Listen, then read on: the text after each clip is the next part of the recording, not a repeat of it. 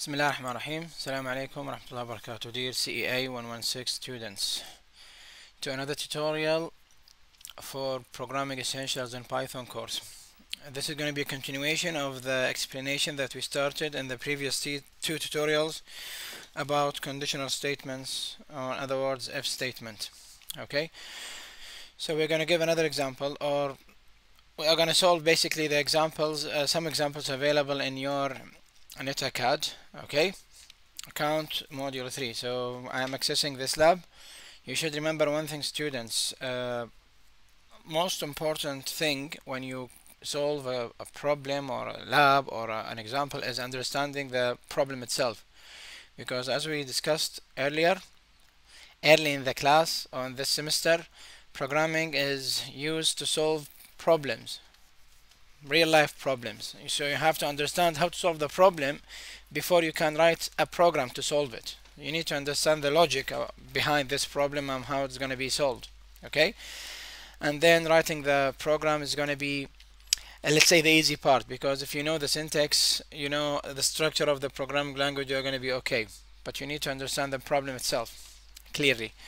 So this is what students might this is one of the issues students might have when they do the exams or solve problems. Okay, so as you can see in the lab, on the labs available in your NetACAD account, under your NetACAD account, you have a clear explanation of your problem and then a test data that you can use to test if your program is, if you wrote the program correctly or not. So this time I'm going to use the sandbox or the online, the NetACAD platform. I'm not going to use the Python IDLE to solve the issues, to solve the problem.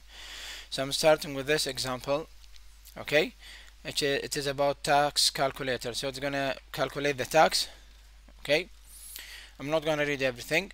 You can read it and you can take your time to read it later on, but I'm going to make it larger, and then we're going to discuss the main thing in this scenario. Basically, you are living in a city, and as usual you have to pay a tax. Okay, so how you are going to pay the tax? The tax is going to be, you're going to pay a tax based on your income. So as you notice, when you pay a tax depends on your income, you need an if statement, because when we say in other words, you're going to make a decision, right? A decision should be made based on a condition or on a test or on something. Okay, so this is why you need to use if. So first step to you or to solve the problem or example or exam is to understand the problem and then decide which command to use. Okay, so at this example they are telling us if the citizen income was not higher 85 point something thalers, let's say dinars, this is some kind of currency for this land of milk and honey, which is a fiction land here in this example. So let's say if your income is more than 85 thalers, if it's not higher than 85 thalers, the tax is going to be that way, else the tax is going to be that way. So this is why you need to use if statement. Before using if statement, you need to read the income. So as you can see here, they already wrote the code for us. Income equals float, between parentheses we have the input statement, enter the annual income. Okay, and then we are going to put our code here. As you can see, put your code here. So we're going to put the code, but before putting the code, let's see how we're going to calculate the tax. It says here, if the tax is not higher than 85, which means less than or equals this number, the tax will be 18% of your income minus this number. So in other words, it's going to be, I'm going to write, open a notepad to show you the equation that you have to know. It's not given to you, it's given to you as a description. So the tax will equals 18% multiplied by the income. You see, 18% of the income, it means income multiplied by 18%, which means 18 divided by 100. This is 18%. you make it like this, or you multiply 18% by income, it's the same thing. Then after doing this, you should add this to 556.2, which is available here. Oh, sorry, subtracted, minus 556 and 2 cents, which means 0.2. So this is the first equation. If this is less than, you see, not higher, which means less than or equal. So if the income less than or equal the value, otherwise, which means higher than the value, it's a bit more complicated. A bit, it's not complicated, but anyway, let's see. The income, if the income was higher than this amount, the tax was equal to. They are trying here to give us the equation to calculate the tax. So else, or we are speaking English, so otherwise, we are not speaking Python yet. Otherwise, the tax is going to be 14,000 point something, which means 14839. This comma means thousand, so we don't put it here because it's a number. 0.2 cents, so 0.2 plus, we're going to add 30% of the surplus over 85 point something. So any value over than 85, you're going to multiply it by 32% and then you add it to this amount. So how do we calculate this? Again, this is math. So first of all, you need to calculate this value by doing what? Saying income minus 85 point, or not point, sorry, 528. So this is going to give me the surplus, okay, or the difference between these values. And now this difference, I'm going to put it between parentheses, this difference is going to be multiplied by 32, okay.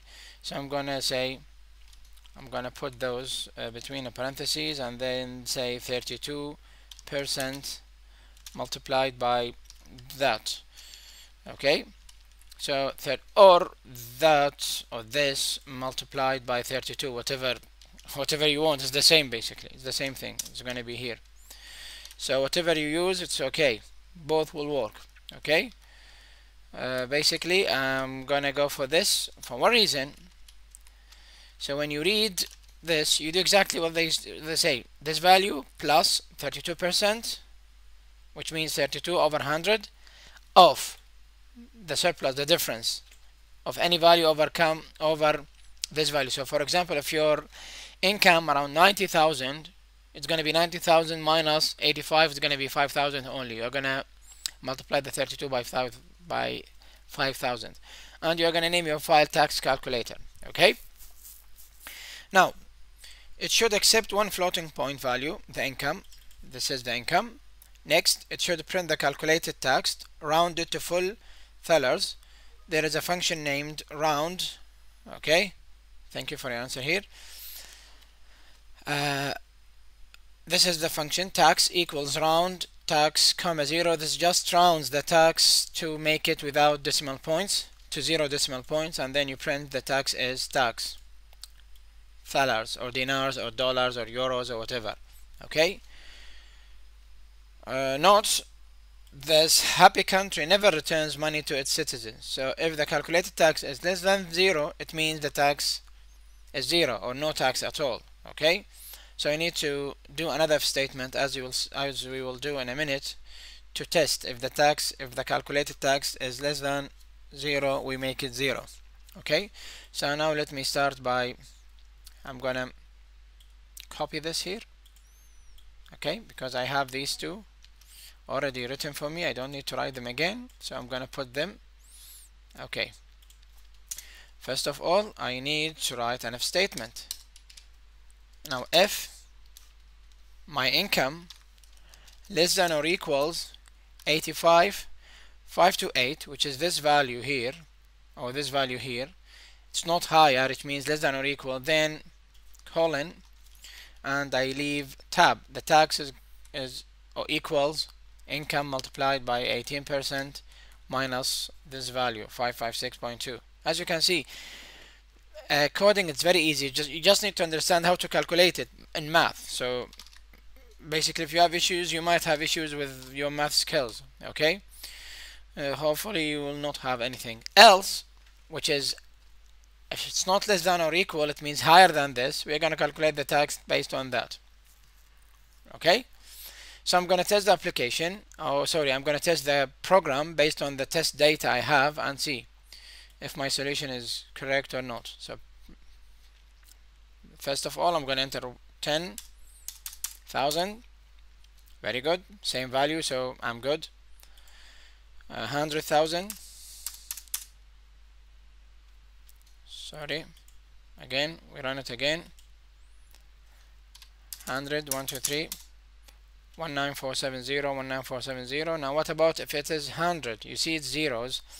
Let us see what's gonna be our result. When it's 1,000 or 100, we're gonna have minus. We need to avoid this because we said if the tax is less than 0, then there is no tax at all. So it's gonna be here. After we calculate the tax, which basically this case here, if it's less than, we are gonna say if tax is less than 0, sorry, then tax equals 0. That's it. We just force the tax to be 0 if it's less than 0, so no minus values. So you can do this. Okay, now it is 1,000. You see it's 0, just like this. Okay, oh, you can say 0.0 if you want, because this time sorry, I didn't say equal income, so the tax becomes float because of the income, but here no income. So I make it like that. Play one more time. 100 is going to be 0.0 as well. So based on the test data, I'm okay. My solution is correct. And this was the first example on, or another example on if statement. This time it's called tax calculator. So I'm going to name it here. Control C. I'm gonna put it as a comment, tax calculator. Basically you can copy this to your Python file. I'm gonna copy it. Control C. I'm gonna open the IDLE, Python IDLE. I guess I already have a file created. I already did this before. I'm gonna just paste it here, tax calculator. You see these things, and that's it. Control C. I'm gonna send you this file on Teams, basically I'm gonna put it with the video folder, with the videos folder, so you can download it and test. Okay, thank you very much, and see you in the next video.